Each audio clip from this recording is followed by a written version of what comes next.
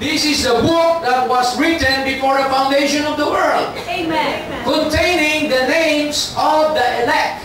Yes. Because the Lamb was slain before the foundation of the world, and our names were written in the Lamb's book of life. Do you believe that? Yes. So there is a book, mga kapatid. Just like when you are born on this earth, sinusulat ang pangalan mo sa census.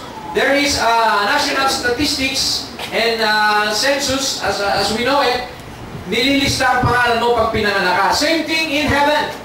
When you're born on earth, there is a record. Amen.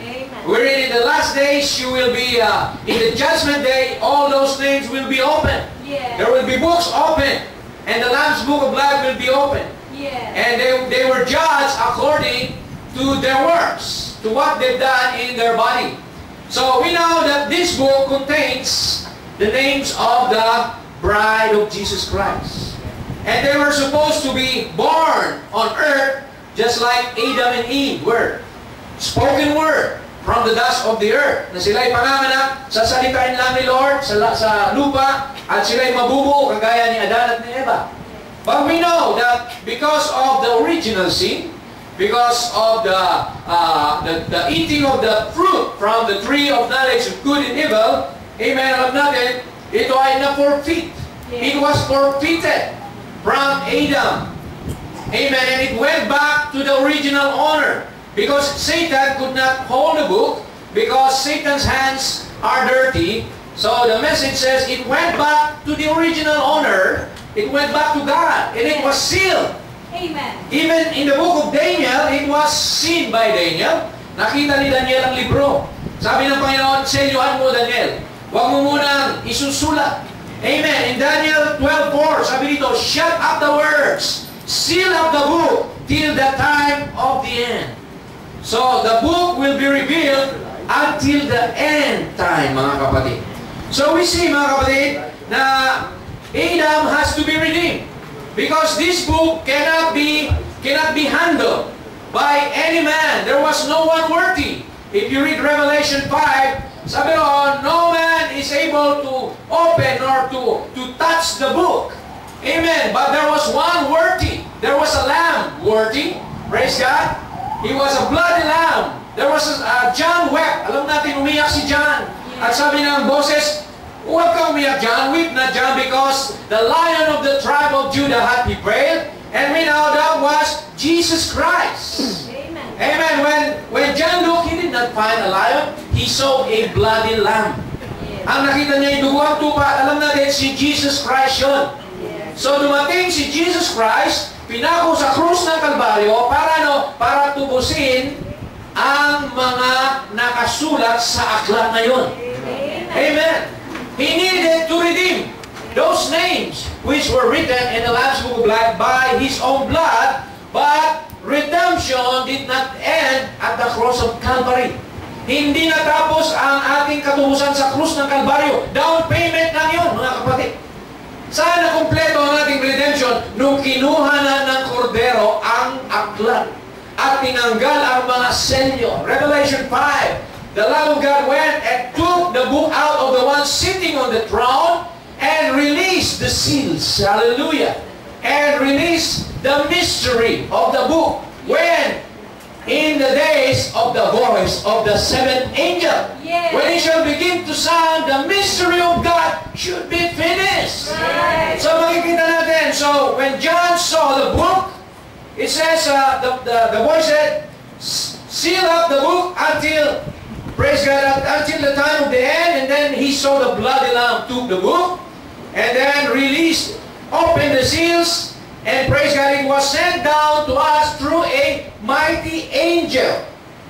In Revelation 10, you will find a mighty angel came down in a form of a cloud, and what? 7 thunders opened their voices, and he was carrying a little book open. Amen. Amen. In Revelation 10, it was already open, and I believe it was we are part of that day. When the seals were opened in 1963, there was a cloud there. Amen. A mystery cloud. That was the coming of the Lord, the mighty angel. It was, that cloud was, the the tracks of the 7 angels, amen, giving to Brother Branham the mystery of the 7 seals. Yes. Nakukuha ba natin mga kapatid? Amen. Amen. So that mighty angel came down with a little book open and 7 thunders, amen, sabi ron, ay tumunog after their voices. 7 thunders after their voices. And you know what the 7 thunders are? Brother Branham said the 7 thunders are the 7 mystery truths contained inside the 7 seals. Amen. Ang 7 kulog ay 7 mga hiwaga na napapaloob sa 7 selyo. So the 7 seals were not the thunders, but the 7 seals were the what we call the covering. When you release the cover, the seals, you hear the thunder. That's why when we heard the thunder, amen, in Revelation 6 verse 1, praise God, sabi ron, when I heard the first thunder, praise God, there was an announcement. An announcement which is the lion, which we know, the first beast announced, which is the lion age, and he said, there was a thunder, and behold, a white horse rider. Amen. So ituloy natin mga kapatid. Because I believe this is history. Amen. This happening is history. What we're waiting now is the body change. The thunders is giving you mysteries, or rather rapturing faith, so that you can have the body change. Without us knowing the thunders, we can never have a body change. Because this is where the rapturing faith will come. Amen. So makikita natin, Revelation 10, 1 to 2. And I saw another mighty angel come down from heaven, clothed with a cloud, and a rainbow, a covenant, was upon his head, and his face was it were the sun, and his feet as pillars of fire, and he had in his hand a little book, open. The opening of the 7 seals. Amen. And then what happened? That was, praise God, in 1963. Life magazine took the picture and published it on May 17, 1963. That cloud is 26 miles high and 30 miles across. And we know, pag tinagilid nyo yan mga kapatid, sabi ni Brother Branham, turn it to the right side, and you will see the very picture of the 7 angels forming the face of the Lord Jesus Christ. Sabi niya rito, there he is with a white wig. And a white wig represents supreme authority. Yeah. Like in England, the judges there wear wigs to symbolize supreme authority. So if you try to put the face of Hoffman's painting on this cloud, you will find that, praise God, it fits exactly.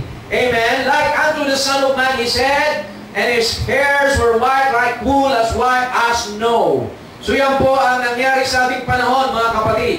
So the mighty angel, verse 3, cried with a loud voice, as when a lion roared. And when he had cried, 7 thunders uttered their voices. And when the 7 thunders, which are 7 mystery truths, had uttered their voices, I was about to write. Susulat sana ni John, mga kapatid. He wanted to write it, but sabi rito, and I heard a voice from heaven saying, seal up those things which the 7 thunders uttered, and write them down. This was the time of John in the Isle of Patmos. It was sealed there, but it was open in our day. Praise God. Hallelujah.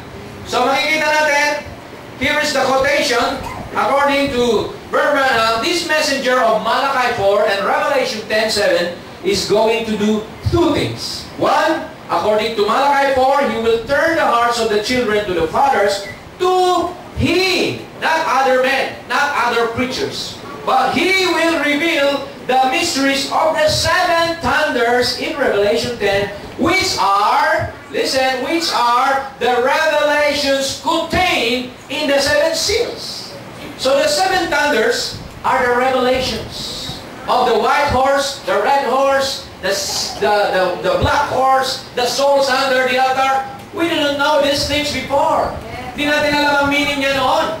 But when the seals were opened, nalaman natin ang mga kahulugan ng mga selyo, which we will talk about in a little while. Amen. So, but in the days, verse 10, or rather, Revelation 10, verse 7, but in the days of the voice of the 7th angel.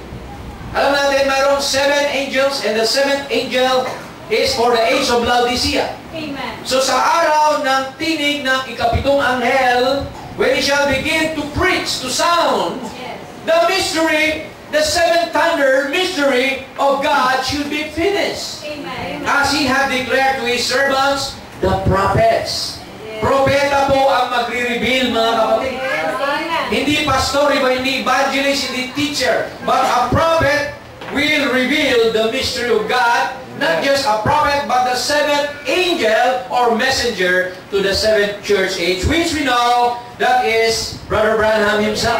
Amen. He fulfilled that ministry. Amen. He came with a pillar of fire. Yes. We know the first angel was Paul, the second was Irenaeus, the third was Martin, the fourth was Columba during Thyatira church age. Then Sardis was Luther, Luther's ministry, and Philadelphia was Wesley's ministry, and Laodicea, our age, is Brother Branham's ministry. Amen. Praise the Lord.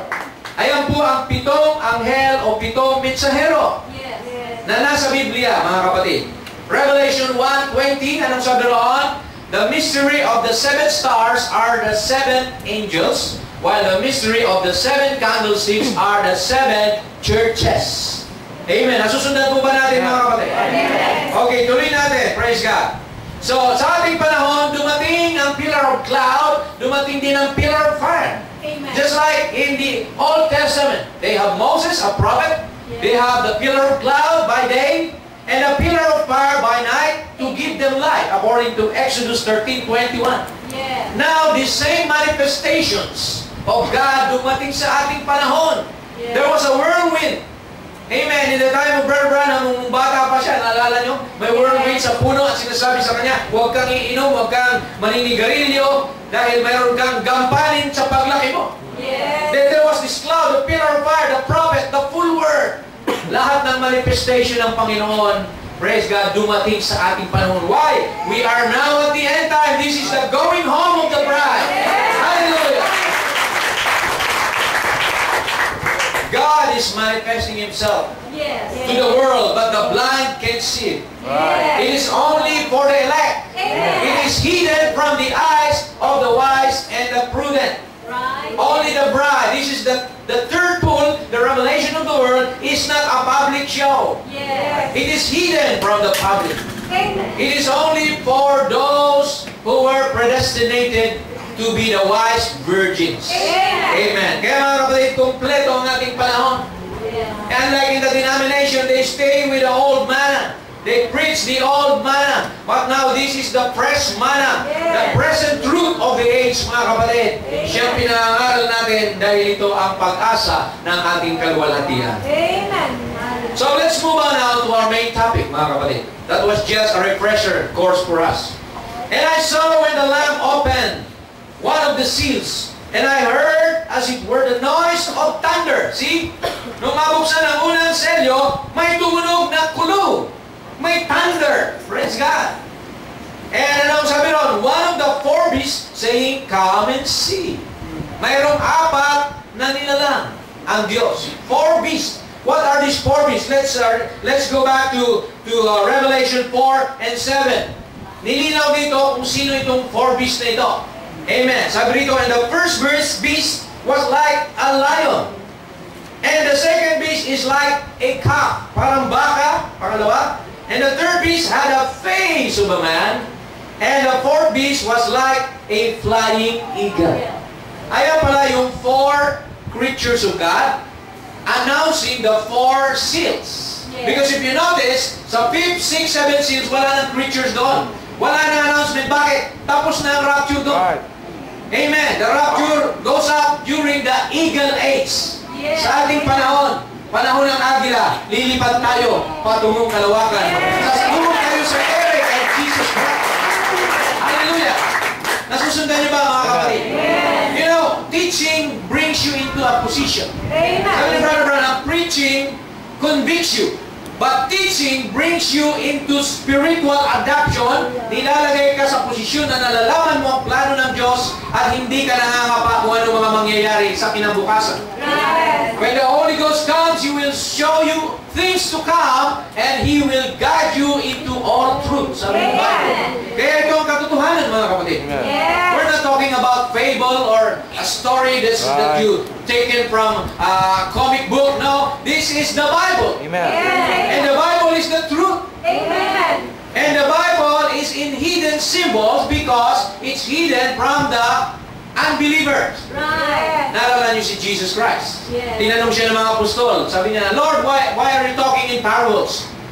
Because it is for you to know the mystery of the kingdom, but it's not for them to know the mystery of the kingdom. Yes. So naunawaan natin kung bakit tayo lang ang nakakita. Ang bride lang ang nakakita nito at tumanggap nitong mensahe sa huling kapanahonan because this is only for the elect. Amen. If you're not elect, you can never believe this. Right. You will refute this. Yes. You will contradict this. Just like the Pharisees contradicted Jesus Christ. Amen. Si Jesus ng katawang tao, ang Diyos, anong tawag nila? Beelzebub, Diablo, kulto. Ganon din ang tatawag ng mga tao sa katuruan ito dahil hindi nila naunawaan. Yes. Amen. But there will be no excuse in the last days. Yes. Amen. Tinalikuran mo ang katotohanan at sabi roon, wala nang pag-asa pa. Kapag ikaw ay nag-blaspheme, if you talk evil, if you say bad words, if you say things to blaspheme this truth, sabi ng Bible, there's no more mercy for that. So tuloy natin, mga kapatid. So nung mabuksan ang unang selyo, ano po ang nakita? There was a white horse rider. Amen. So what was the horse rider symbolize? Ito po, basahin natin. Revelation 6, verse 1 and 2.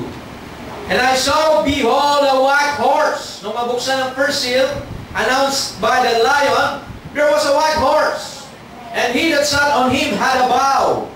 And a crown was given unto him, and he went forth conquering and to conquer. Remember, mga kapatid, this is an impersonation of Jesus Christ. Right. Because Jesus Christ will also come in a white horse in Revelation 19. But this one has a bow, but he has no arrow. May pana siya pero walang palaso. Ibig sabihin, bluffer. An impersonator of Jesus Christ. Didn't Jesus say in Matthew 24 verse 5? Sabi niya rito, take heed that no man deceive you, for many will come in my name, saying, I am Christ, and shall deceive many. So the white horse rider symbolizes impersonation and deception. Amen. It represents the Nicolaitanes spirit. Alam niyo ang Nicolaitanes? Nico means to conquer. Laos o Laitan means the laity. This was a spirit that wanted to conquer the people and take them away from the Word, from the Bible, but teach the doctrines of man. So kaya nangyari, mga kapatid, that was the day, the first age when Paul was the minister. In-expose niya ang mga gawa ng false Christ. In Galatians 1:8, anong sabi niya? Anong sabi niya ron? Sa Galatians 1:8, even if an angel come with another doctrine different from what we have preached, let him be accursed. Yes. So, alam natin si Satanas is an angel. He can take the form of a preacher to deceive the elect if it were possible. So, kaya makikita natin, ang unang kabayong ito ay sinimbolo ng isang impersonation of Christianity na nagdala ng libadura sa panahon ng iglesia, which is Ephesians, church age, and then move on to alam natin sa Smyrnian, Smyrnian church age, and then ito na, mga kapatid, yung second seal. Nung mabuksan yung pangalawang tatak, mga kapatid, take note, because this is important. Merong nag-anunsyo na muli. There was a beast announcing it. At ang sabi rito, and when he had opened the second seal, I heard the second beast. What was the second beast? The calf, yung baka. And sabi rito, come and see, there went out another horse that was red. And power was given to him that sat thereon to take peace from the earth. Alisin ang kapayapaan sa mundo. And they should kill, that they should kill one another, and there was given unto him a great sword. So yung pangalawa, mga kabayo, mga kapatid, ay mayroong malaking tabak. At inalis niya ang kapayapaan sa mundo at pinagpapatay ang mga tao sa pamamagitan ng tabak na yon, which we know this is a symbol of the Dark Ages. Yes. Kung saan pinagpapatay ang mga Kristiyano. Amen. Amen. Makikita natin na sabi rito, and other had trial of cruel mockings, Hebrews 11. Moreover, bands of imprisonment, they were stoned, they were sawn asunder, were tempted, and were slain with a sword. Yes. Amen. Ito po ay nangyari noong Dark Ages. Holy Inquisition. Noong pinagpapatay ang 68 million Protestant ng Roman Catholic Church. Basahin yung history, mga kapatid. Even Pope John Paul II, Oh. he apologized, year 2000, Right. to have murdered these people in the Dark Ages. Praise God. So makikita natin na ito po ay nangyari na. Why? Why calf or cow? Dahil po, a calf or a cow is the beast of sacrifice. Yes. In the first age, it was a lion, boldness of the gospel, represented by Paul and Irenaeus. But here, it was a calf, a beast of sacrifice represented by the messenger of the age, which is Columba. They were given a spirit of sacrifice. Alam niyo, baka kahit gamitin mo yan sa pagsasaka, kahit gamitin mo yan tagahakot ng karitela, hindi po yan nagre-reklamo. Ganon din ang panahon ng mga Kristiyano dito. Hindi sila nagreklamo kahit sila yung pinapatay na, pinupugutan ng ulo, sinusunog doon sa arena, pinapakain sa leon. They were still smiling. Amen. And giving their life really for the sake of the gospel. That was the aims of the cup, mga kapatid. So dumana ito. So ito palang mga selyo, mga kapatid, ay mga bagay na magaganap after sa panahon ni Jesus Christ. Because pinakita ito kay John, the beloved, in the Isle of Patmos, things that are to happen thereafter, sabi roon. So ngayon nalaman na natin ito na nangyari. This is past. Then we move on to the third seal. Nung mabuksan ang pangatlong selyo, anong nakita, mga kapatid? Praise God, isang maitim black horse rider. When he had opened the third seal, and I heard the third beast announcing, sino yun? Face of a man. Pangatlong, amen, beast of God is the face of a man, announcing the black horse rider. And I beheld, sabi dito, come and see, lo, a black horse, and he that sat on him had a pair of balances. May timbalan sa kamay yung nakasakay doon. Para ano? Sabi dito, and I heard a voice in the midst of the four beasts saying, a measure of wheat for a penny, and 3 measures of barley for a penny. And see, thou hurt not the oil and the wine. Ano ito, mga kapatid? This has already transpired.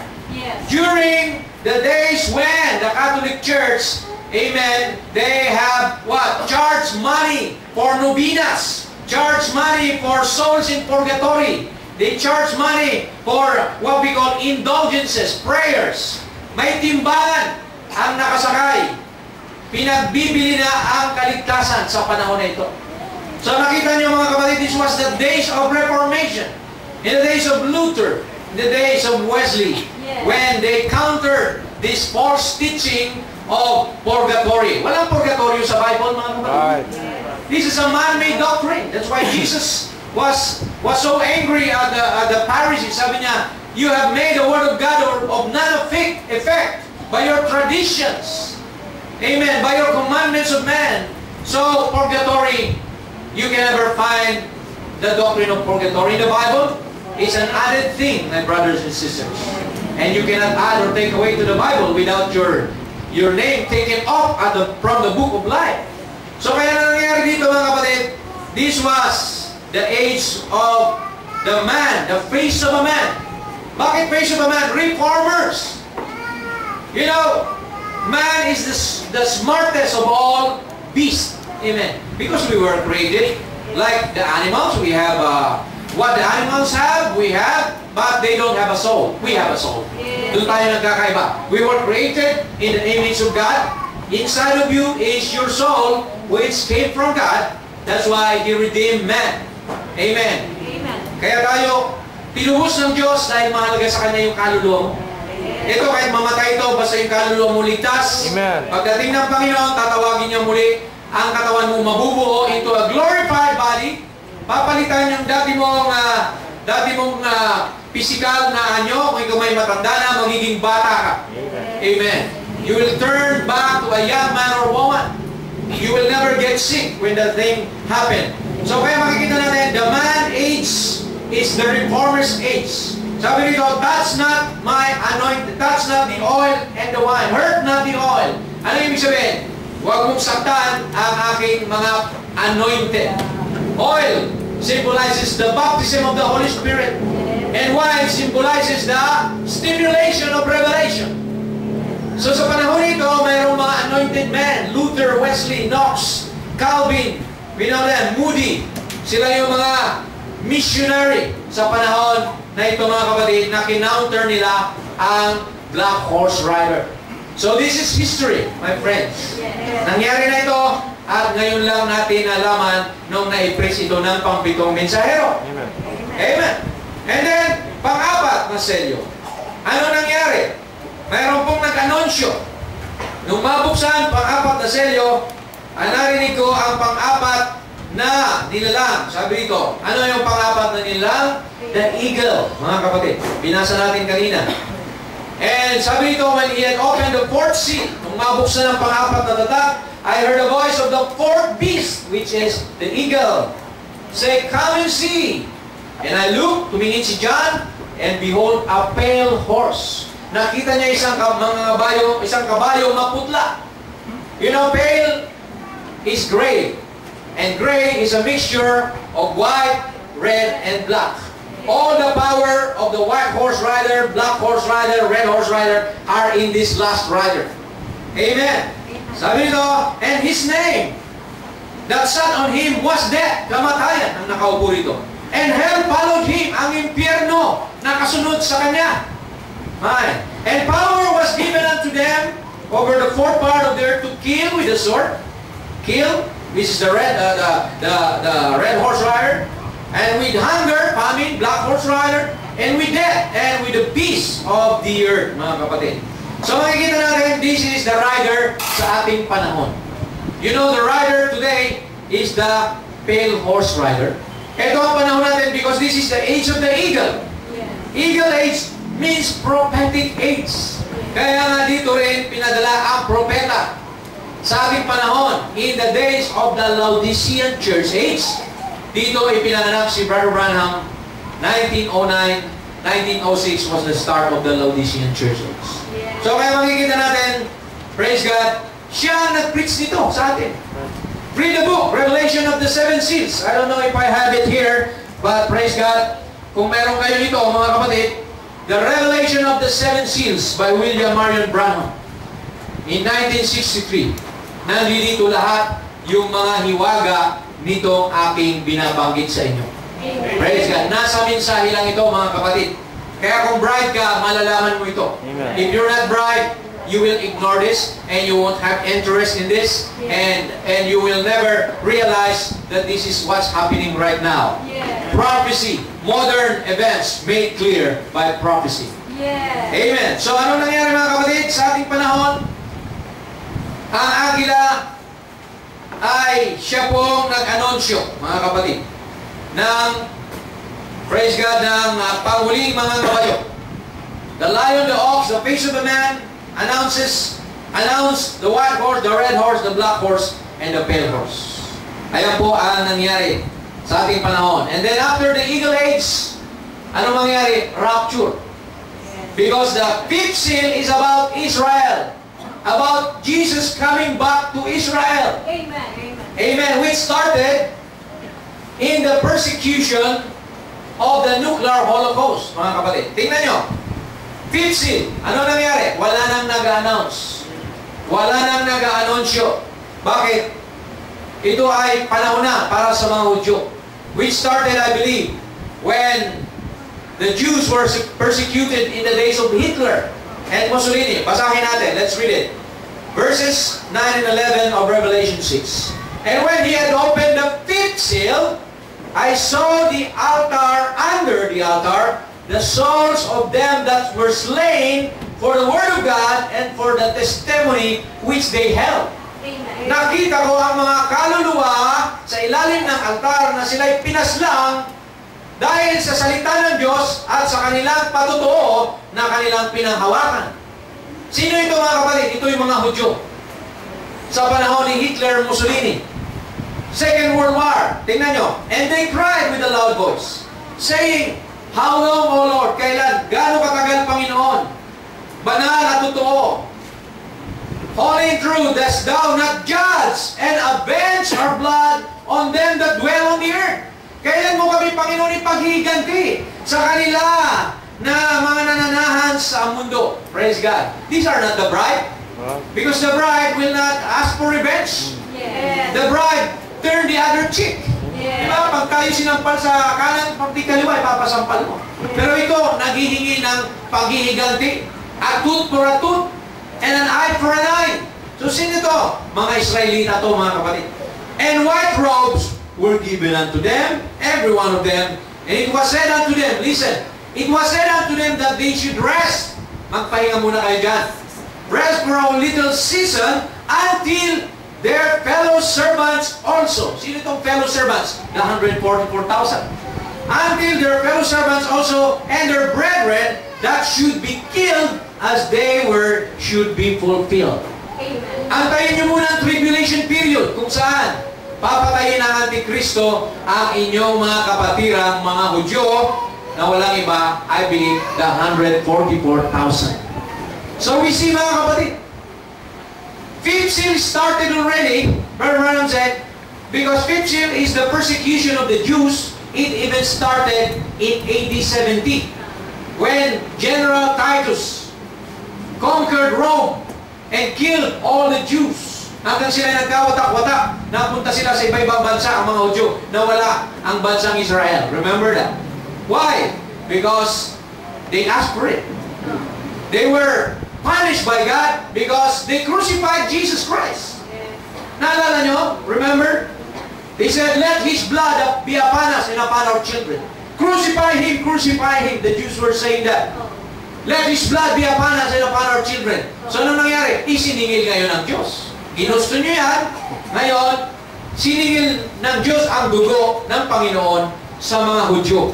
Sa panahon ni Hitler, they were killed in gas chambers. They were killed. They were tortured in concentration camps. So it was a prophecy being fulfilled. Right. Because they asked for it, mga kapatid. Yes. Kaya makikita natin, ito ang fifth seal is the persecution of the Jews until the tribulation period. So yan po ang nangyari. So sixth seal, punta tayo sa pang-anim na selyo. Are you still there? Amen. Yes. Okay. Tribulation period, sixth seal, mga kapatid. After na matawag na yung mga Israelita, after na ma-rapture tayo, babalik ang Ebanghelyo sa Israel. Yes. Para sila ay makatanggap ng Messiah. Is that right? Yes. They're waiting now for their Messiah. Jews are coming back to their homeland. Amen. For the Feast of Atonement. Amen. Feast of the trumpet for us. We have a trumpet, that's the rapture. In the last trump, we shall all be changed. The last trump is the seventh trumpet. Amen. For the Jews. We have only one trump, the last trump. When that sound, rapture tayo. And then simultaneously, Moses and Elijah will come down, Yeah. Revelation 11 prophets, to minister to the Jews. Amen. Revelation 11, the two olive trees, the two candlesticks. Amen. They will call out the 144,000 back to the Lamb, which is Jesus Christ. And they will receive Jesus. They will be baptized in the name of Jesus. And they will be born again, just like we were born again. Amen. So kaya ano nangyari mga kapatid? Sa tribulation period, let's read. Revelation 6, 12 to 17. For I beheld when He had opened the sixth seal. Nung mabuksan ang pang-anim na tatak, ano nangyari? Remember, wala nang nag-a-announce, no? Lo, there was a great earthquake. My. Great earthquake. Nagkaroon ng matinding lindol. Baka ito na yung babagsak sa California, Right. mga kapatid. Yes. And the sun became black. Nagkaroon ng eclipse, mga kapatid. As a sackcloth of hair. And the moon became as blood. Ang buwan ay nagkulay dugo. My. And the stars of heaven fell unto the earth. Yes. Mga meteors. Nag-umpisa na sa Russia. Yes. Diba? Lumumagsak sa Russia, meteor. Praise God. Sa tribulation, mas grabe. Dahil babatuhin ng Diyos ang patoto. Sabi ng Bible, He will throw stones unto her who committed spiritual adultery and fornication. It's a church, mga kapatid. Babylon, mystery Babylon, babatuhin siya. Sabi roon, and Babylon will be fallen. Yes. Praise God.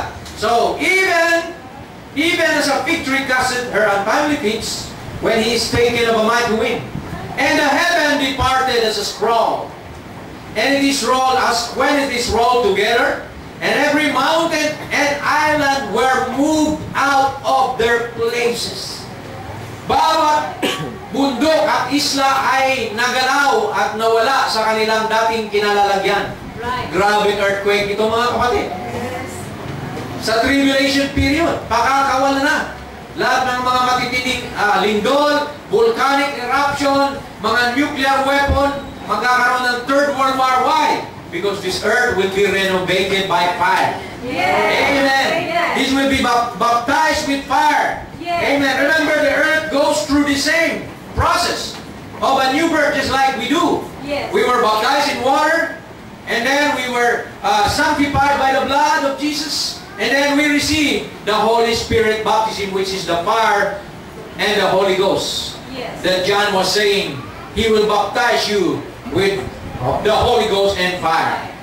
Amen. Bago ka naging new creature. The same thing with this earth. Bago maging new earth ito sa millennium, ay it went through a baptism of water. When?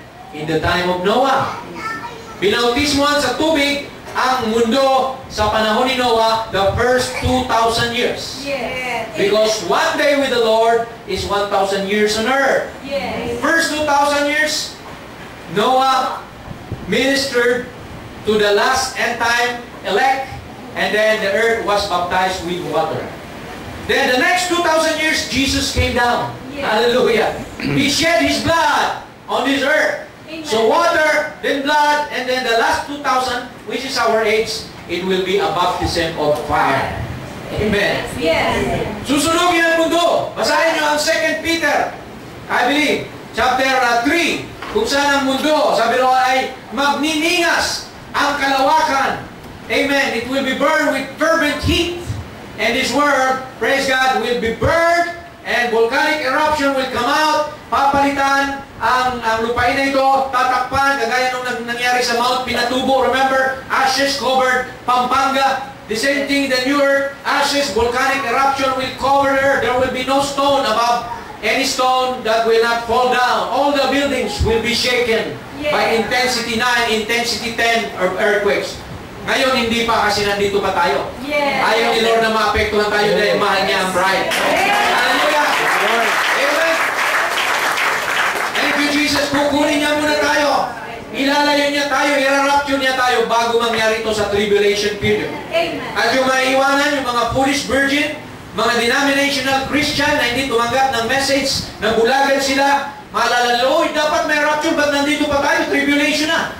Because they did not have the oil. And the oil is the revelation of the Holy Spirit by the message of the hour. Hallelujah! Ito na ang nangis na kailangan ng mundo. Subalit, praise God, initsapwera nila ang prophet, initsapwera nila ang end time ministry. One day, magsisisi sila. Yes. Yes. Right. Dahil, praise God, ito na ang huling biyahe, mga kapatid. Ito na ang huling panahon ng Laodicea. Wala nang 8 church age. What's next is end time tribulation.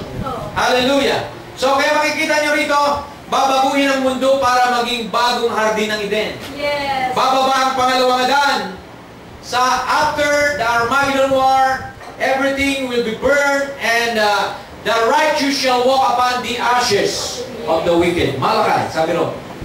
Why? Because we will come down from the 7th dimension. Mula sa palasyo, dadalhin tayo ni Jesus. Revelation 19, makikita nyo, nakasakay siya sa kabayong puti, kasama niya ang kanyang mga elect, ang mga saints na nakasakay din sa kabayong puti. Para para isubdue ang lahat ng mga lumalaban sa Israel, at tayo ay manahanap dito sa loob ng 1,000 taon. Amen. A millennium, the 7th 1,000 years on earth, which is, I believe, ang panahon ng honeymoon of the second Adam and the second bride.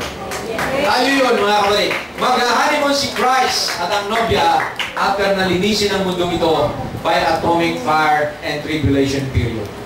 So are you happy that you are part of the electric seal of God? Hallelujah! Nakasama tayo roon, mga kapatid, sa plano na yun ng Diyos. Mag-ahari tayo rito sa millennium. We will be in our glorified body. Hindi ka natatanda, hindi ka na magugutom, hindi ka na mauuhaw, hindi ka na magkakasakit. Praise God, you will live for eternity. Hallelujah. Amen. Amen. With our Christ, with Jesus, our Lord and Savior.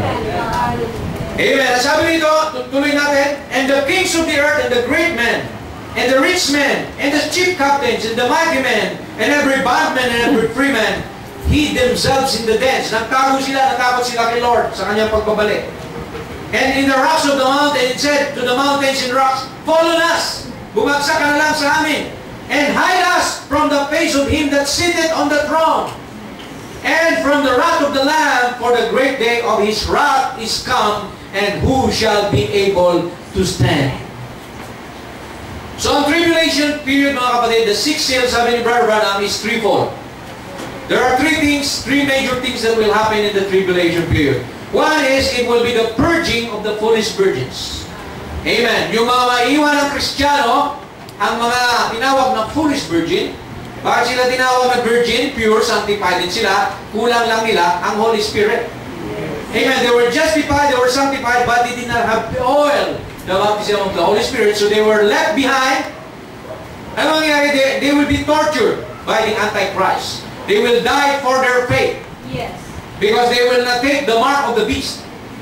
So, maliligtas din sila because of their faith, but they will shed their own blood. Unlike the bride, ang ating Panginoon ang nagbuhos ng dugo para sa atin. Amen. Amen? Amen. Why? Because that was our tribulation. We were in that body when Jesus was at the cross. Sabi ni Brother Brown, we will not go through the tribulation anymore because Jesus already went through the tribulation for us. Amen. Amen. He was wounded there for our transgression. He was bruised. Amen. He was made sin for us to be made righteous. So there's no way for the bride to go through the tribulation period because we were already paid. The price is already paid at the cross, so the bride goes home in glory before the tribulation comes in. Amen. Palakpakan natin ang Panginoon. Hallelujah. That's the truth, my brothers and sisters. Amen. Amen. The bride will not go through the tribulation. Yes. So, pangalawang called, it's the calling out of the 144,000. You know, Jesus, God will not deal with the Gentile and the Jew at the same time. Right. When the iniquity of the Amorites is fulfilled, meaning the Gentile days are over, then we will all go home, and Jesus will come back and reveal Himself to Israel. Naalala nyo? Si Joseph? Joseph revealed himself to his brethren. Yes. And Joseph is a type of Jesus Christ. Amen. He was sold for 30 pieces of silver by his brethren. Right? Amen. He was imprisoned, and there was two servants there. One was saved, and one was killed. The butler and the baker. Yes. And at the cross, Jesus was there, and there was two thieves in there. Right. One was saved, and one was lost. Amen. Right. Amen. And then when Pharaoh knew Joseph had gift, he became governor. Yes. And Jesus, when He was raised up from the dead, He became, praise God, the Lord of all and the King of kings. He was raised up. And one day, He revealed Himself to His brethren. Yes. Remember? Sino asawa ni Joseph? Si Asenat. And Asenat was first driven away, safe in the palace before Joseph, amen, cried, shed his tears in front of his brethren. And Jesus will also reveal Himself to His brethren, amen, and show His wounds. And the Bible said, they asked, where did you get your wounds? He said, from the house of my friends.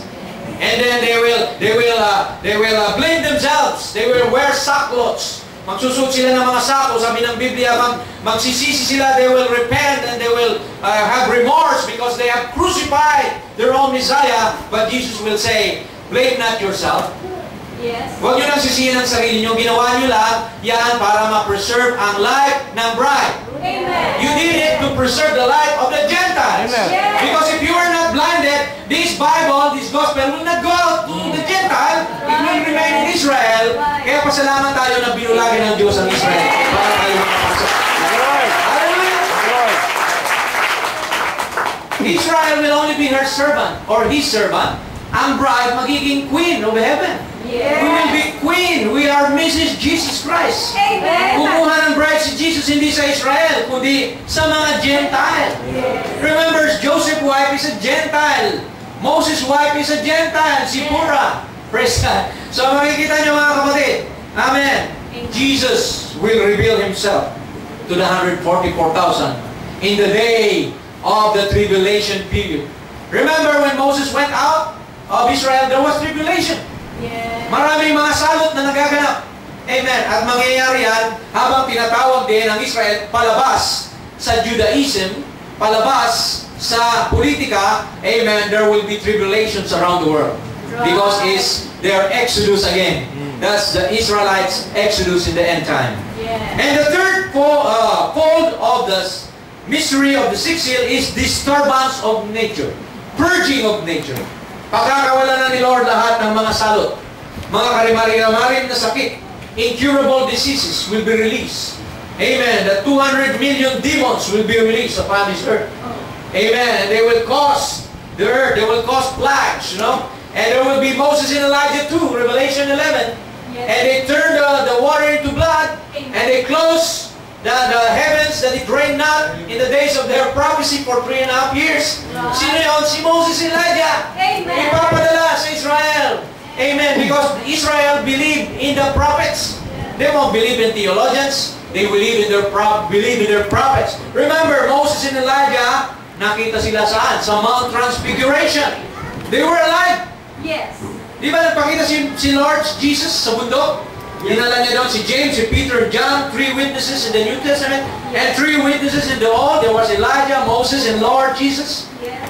At sabi nila ni Moses, or ni Peter, Peter said, Lord, let us make 3 tabernacles. Let us make 3 denominations. One for you, one for Moses, and one for Elijah. And while he was saying that, there was a cloud overshadowing the 3 of them. And the cloud disappeared, and there was only Jesus. Yes.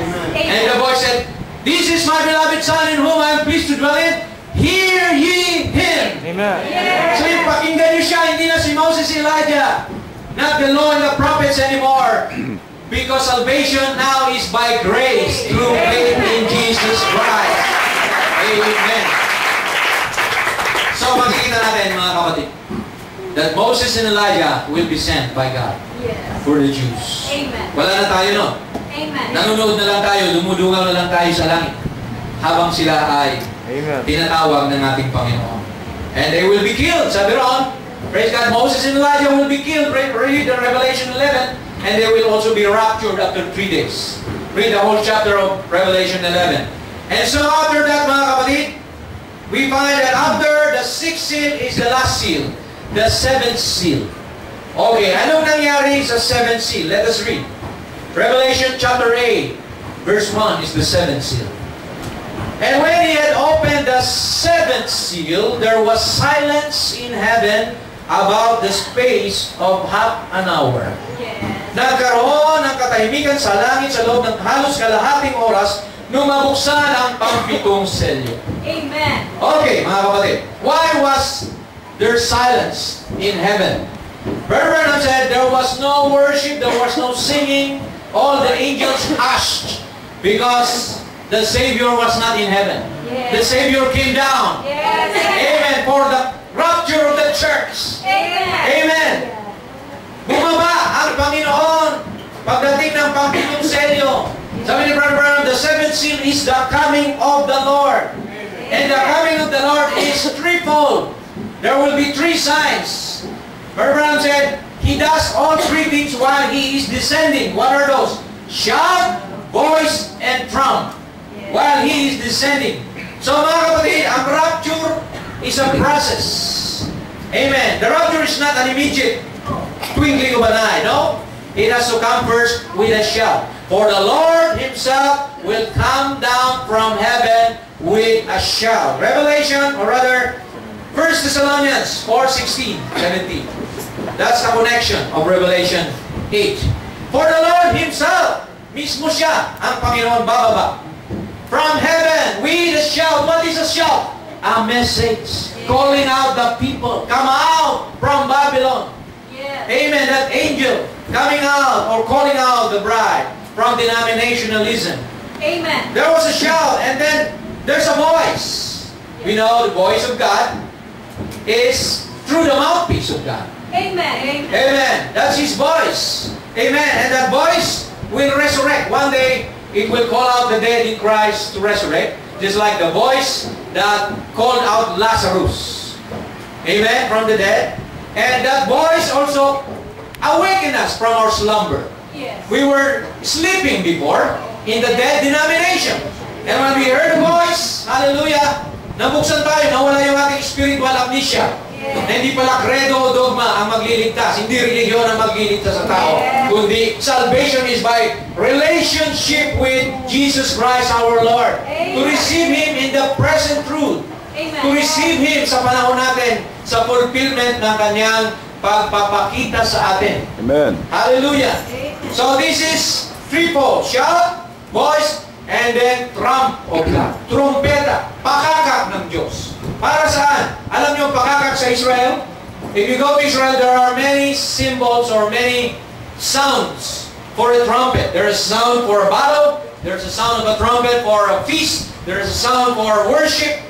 There's a sound for almost anything. That's why the Bible said if the trumpet sounds at a certain sound, who will prepare, who will know how to prepare himself. Sabi ro. Kaya itong trumpet na ito mga kapatid, ito yung trumpeta na magdadala sa atin sa kapistahan sa langit. The trumpet calling out the bride to the feast, the wedding supper in heaven.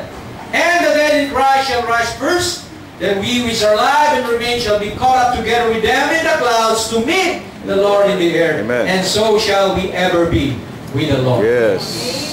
So itong seventh seal mga kapatid nag-umpisa na. Yes. The rapture has already started, Yes. but it will culminate in the changing of our bodies. Ito ay matatapos sa pagpapalit ng ating katawan.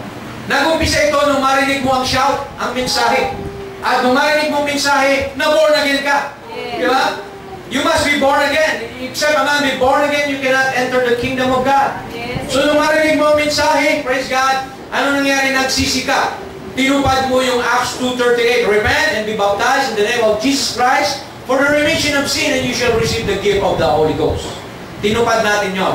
At praise God, tayo ay nakikinig na ng nakikinig sa mensahe. You get ripened when you feed upon the truth, the Word of God. You feed upon the Word, precept upon precept, and you become pregnated by the Word. Amen. Ready for the wedding, the wedding supper. You know, the marriage take place on the earth, mga kapatid. Because that is only a wedding supper. That the marriage of the Lamb and the bride happens here when you receive Him, when you make a vow to Jesus that I receive you, Lord, as my Savior, my bridegroom, and my King, and my Lord, and then you are married to Jesus Christ. Because you made that vow. And now you are preparing for the going home. Yes. Amen. Amen. So kaya mga kapatid, ang seventh seal nag-umpisa noong 1963.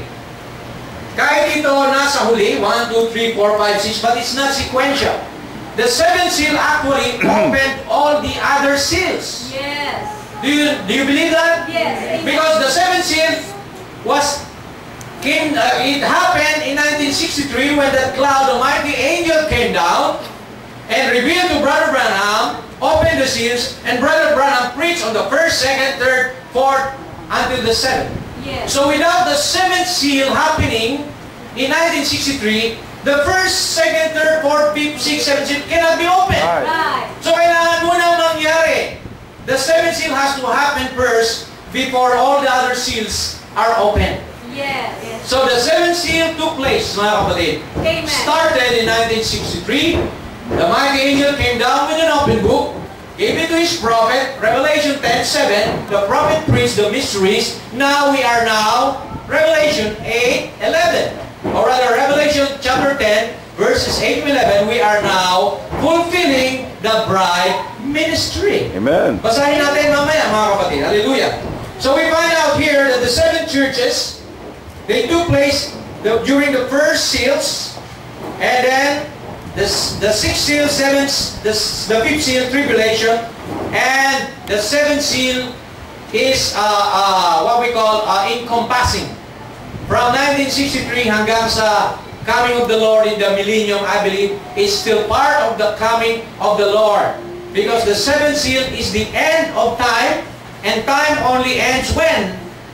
At the end of the millennium. Yes. Because the millennium is still a time limit. Yes. It's still 1,000 years. Amen. And the 7th seal is the end of time. Yes. So from 1963 to the end of the millennium is the coming of the Lord. Amen. Raining down upon this earth as King of Kings and Lord of Lords. Yan mga kapatid, ang katotohanan. Amen. Praise God. So kaya makikita natin, here's the timeline of the 7 seals. If you notice it, the 5th seal is encompassing as well. 5th seal, praise God, pinatay ang mga Hudyo. Praise God, in 1941, and even in AD 70, until the tribulation. That's the 5th seal. And then the 6th seal is tribulation period, and the 7th seal started in our age. The rapture until Jesus and His bride reigns upon this earth in the millennium. Yes. Nakikita po ba natin mga kapatid? Amen. Nasusundan po ba natin mga kapatid? Yes. I know this is something deep mga kapatid. But this is, hindi na deep ito. Right. Ito ay simple na lang ngayon. Right. Because even a child will not err therein in the revelation. Amen. It's open for those bride who were elected before the foundation of the world. Amen. So tayo ngayon, last quote mga kapatid. We are now fulfilling the ministry of Revelation 10, verse 8 to 11. Revelation 10, 7th seal, mighty angel coming. Then the 7th angel preaches the open book, and now we are now eating the open book. Can we say amen? Amen. Hallelujah. Ito po. Hallelujah. Let's see. Because John types the bride. Sabi dito sa verse 8. And the voice which I heard from heaven spake unto me again, and said, Go and take the little book, which is open in the hand of the angel, which standeth upon the sea and upon the earth. And sabi dito, and I went to the angel. Praise God. Si John, a type of the bride, we went to the angel and said unto him, Give me the little book. Give me the open book. And he said unto me, Take it. Kunin mo, sige. And eat it up. Kainin mo. Hallelujah. And it shall make thy belly bitter, but it shall be in thy mouth sweet as honey. So di ba ganyan ang mensahe? Amen? Pag tinanggap natin, napakasarap sa bibig natin, napakasarap pag-sharing sa pag-usapan natin. But sa ating tiyan, sa pamumuhay, mapait ipamuhay ang mensahe. Maraming persecution, maraming trials, pero you have eaten that little book. Amen? And I took the little book out of the angel's hand. Verse 10. And ate it up, and it was in my mouth sweet as honey. And as soon as I had eaten it, my belly was bitter. Hallelujah. Finally, last. This is the last commission. And he said unto me, Thou must prophesy again before many peoples, nations, and tongues, and kings. The angel was talking to John, which is a type of the bride. The angel was talking to the bride, prophesy again. What is prophesy? To declare. Yes. To preach, to propagate the message. Saan? Sa mga bansa, sa mga tao, sa mga wika, at sa mga hari. That's what we're doing now. We are sharing this message through the internet. We're sharing the message through mystery expos, through magazines, through reading materials, through tapes, and through word of mouth. One-on-one kayo nagsishare. Why? You are fulfilling Revelation 10:11, prophesying again, bringing Jesus Christ, the revealed word, to the world today. Amen. Amen. Amen. Amen. Hallelujah. Yan ang ministry natin mga kapatid. Now we see where we are standing. Amen. We have seen the mystery of God revealed in our day. At huwag na tayong lumakad pa sa kadiliman. Sabi ng Bible. Yes. Walk in the light. The message of the hour. For if you walk in the light, we have fellowship one with another. Amen. And the blood of Jesus Christ cleanses you from all sins. Amen. Kaya mga kapatid, ang pagpunta sa church, hindi lang ito yung nakaupo na tayo dyan, no? Hindi lang ito yung nagbabayad ka ng cash, kumakanta ka, okay yung lahat. Pero ang pinaka-importante ay ang malaman mo ang hiwaga ng Diyos na ginawa niya sa ating panahon. Amen! Ito ang nag-transpire sa ating panahon, mga kapatid. It's transpiring now, and we're just waiting for the going home. Yes. For the rapture. Amen. Because without knowing the mysteries, the rapture is a revelation to the bride. Yes. The prophet said, it has to be revealed to you that the rapture comes through the shout, the voice, and the trump of God. And then we will have a change of body. Magkakaroon tayo ng papalit ng katawan. So mga kapatid, hindi na ito basta-basta lang kagaya ng Pentecostal na awitan, sayawan, kantahan. Don't be what we call satisfied with all those first pull and second pull. Yes. You must be satisfied with the third pull, the revealing of the Word. Amen. Alam niyo ba yung first pull, second pull? Tinuro kay Brother Branham yan. Pag nangingisda ka, sabi niya maglagay ka ng bulate doon sa pain, doon sa hook. Ano? At sabi niya, pag inuhulog mo at nakita ng maliliit na isda, hatakin mo lang dahan-dahan para yung maliliit na isda susunod. What is the first pull? Healing and miracles. Jesus healed them. Yes. Brother Branham had a lot of miracles in the name of Jesus Christ. Para ano? Para ma-attract yung mga tao. Maraming sumunod dahil nakakain, dahil napagaling. Pero sabi niya, hindi pa yan yung rainbow trout. Hindi pa yan yung bright. Mga na-attract lang yan dahil nakakain at napagaling. So, gawin mo, i-second pull mo. What is the second pull? Discernment and visions and prophecy. Nag-prophesy na si Lord. Na-discern niya yung mga puso ng mga Pariseo. Even the ministry of Brother Branham, the same way, he could discern the intents and the hearts of the people. He could reveal their names, where they live. Amen. That was the second pull. But sabi niya, don't pull harder. But when the third pull, sabi niya, yung revealing of the Word, yung mystery, tsaka mo hatakin because now we pull the rainbow trout, the biggest fish, which is the elect of God, mga kapatid. So, hindi tayo na-attract because of the miracles and mysteries. The bride will be attracted to the revelation of the Word. Amen. Hallelujah! Not the healing ministry, but it's the message that comes after the healing. Amen. That will bring you the rapture, the prophet said, mga kapatid. Kaya don't just come to church and look for miracles and look for discernment. That's all part of God, but that's only the warm part. Amen. Huwag kayong mabusog sa uod lamang, sa bulate. Mabusog kayo doon sa tinapay ng buhay, ang salita ng Diyos, the bread of life, the revelation of the Word. Amen. We are beyond Pentecostalism. Yes. Brother said you cannot feed Pentecostal babies with supernatural things. Right. Pentecostals are looking for speaking in tongues, for dancing in the Spirit, for miracles, but the bride is gone beyond that. Yes. That was only the mouth, the speaking in tongues. Amen. But we are now in the eye age. The prophet, when he came, it was the eye age because he was a seer. But after he went away, we are now in the intelligence, the mind age. It started on the feet in Luther, Wesley, the body, Pentecostal, the mouth, and then the eyes, the prophetic age. Now we are in the intelligence age. Let the mind of Christ be in you, the mysteries revealed in our day. Hallelujah. I hope you can follow my brothers and sisters. Yes. Dahil this is the meat of the season. Alam niyo, hindi na tayo dapat gatas. Alam niyo, ang agila, hindi yan umiinom ng gatas. Karne ang kinakain niya. The first three beasts, lion, calf, and man, they are mammals. Sumususo sila sa nanay nila. Ano yung sinususo nila? Gatas. Pero pagdating ng agila, pagkapakanak pa lang ng agila, karne na kagad ang hinahanap. Amen. Amen. Hindi po gatas. Kaya, praise God, huwag na tayong gatas lang palagi. Hindi po mabubuo ang mga fake muscles mo sa gatas. Kailangan mo ng solid meat. Yes. The spiritual food in due season, mga kapatid. Kaya pagpalain kayo ng ating Panginoon sa umaga nito. Kaya yan natin natanggap. Natanggap